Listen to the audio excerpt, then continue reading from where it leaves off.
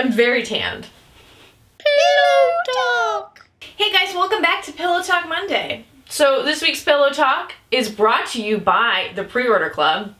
They've decided what we're going to talk about, so if you don't like it, blame them. Or join the club. Or join the club. Have a voice. And we're going to be talking about bad shows that we had to watch for representation, basically when we were growing up. What are the good shows now? Well, there's so many shows. There's Supergirl, Orange is the New Black, Glee, Winona Earp. The list goes on and on. We're very fortunate that we actually have a choice now.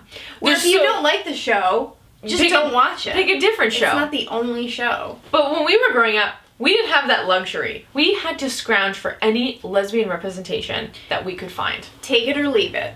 Do you know what else you're forgetting? YouTube. You're over here living in 2018. Like, we didn't have Queen Janelle Monáe dropping albums like Dirty Computer, representing pansexuals. People didn't know what pansexuals were when we were growing up. No. I don't even think pansexuals knew what pansexuals were. One of the shows that we watched? South of Nowhere. And we talked about it, I think, on Pillow Talk many times I think before. we have, because that show was traumatic. Drama! Spencer and Ashley would be like in their bra, and then one of the moms would catch them and like throw them out of the house. It almost made me afraid to come out, that show. Right? So most recently we have Rita Ora's song Girls that just came out, which you can decide to love or hate. But back when we were growing up, we had Tattoo. Which you just hate. When you find out that they were actually two people pretending to be lesbians. Like, pretending to be not just singing a gay song.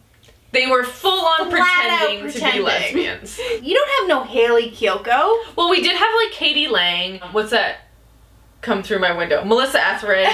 But no, like, pop singers. No pop singers. No, like, mainstream, like, you'd put on the top 40 radio. It was Tattoo. It was Tattoo. And that was a big sensation when that came out. Mainly for men. On to reality shows, which we still don't have a lot of lesbian, I don't think, representation reality shows now. Like, we need the gay bachelorette. We need it. Leave a comment if you would watch the lesbian bachelorette. But what we did get was the bisexual bachelorette, and that is the one and only Tila Tequila. It's Tila, she's bisexual, and she's trying to find love. Half guys, half girls. She picks a guy at the end. It's a terrible show. Pitting men and women against each other. For the love of some woman who has the word tequila in her name. And I watched it. Oh yeah? I watched that show. I was like into it. I don't even know if half of the lesbians that she was trying to date were actual real lesbians. You probably don't know that this actually existed. Probably not. But there's a TV trope, and it's called Lesbian Sweeps Week. It's the week before a network decides if a show is going to get renewed or canceled. So they need them views. They need them good ratings. What do? To get them good ratings, they reel in the lesbians. Hey guys, no you haven't watched this before because we've never really acknowledged you. We're gonna have two girls kissing. We're gonna have our main female character realize she's bisexual or gay just for hot second. Just for one episode. One hot second. And all our views are gonna go up. I fell for it because I didn't have any lesbian representation. Yeah. And I'm like, the new 90210, Jessica Lowndes is gonna be playing bisexual for a week. With Rumor Willis? Yeah, I'm watching it. Ally McBeal, in Sweeps Week, one episode she has a dream that she kisses Lucy Liu's character. So she tells Lucy Liu about this dream, like it's some big scant, like... You didn't even get Lesbian Sweeps Week, you got Dream Lesbian Sweeps Week, where the character wasn't even bisexual. She dreamt about it. But then they kissed... Then they did kiss. Oh, they kissed in real life. But neither bisexual. Like, it's some big so mystery. You're kissing a person. Like, have you ever kissed someone before? That's what it's like.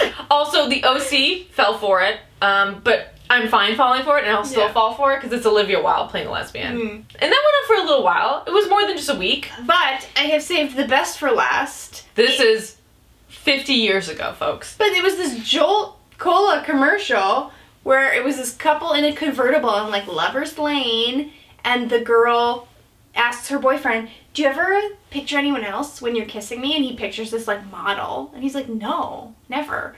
And then he's like, do you? And she pictures the same model. And she's like, no. And then they kiss. It wasn't even two girls. It was just the idea that the girl was like fantasizing about kissing a girl. I never bought Jolt Cola, but I did watch a lot more commercials.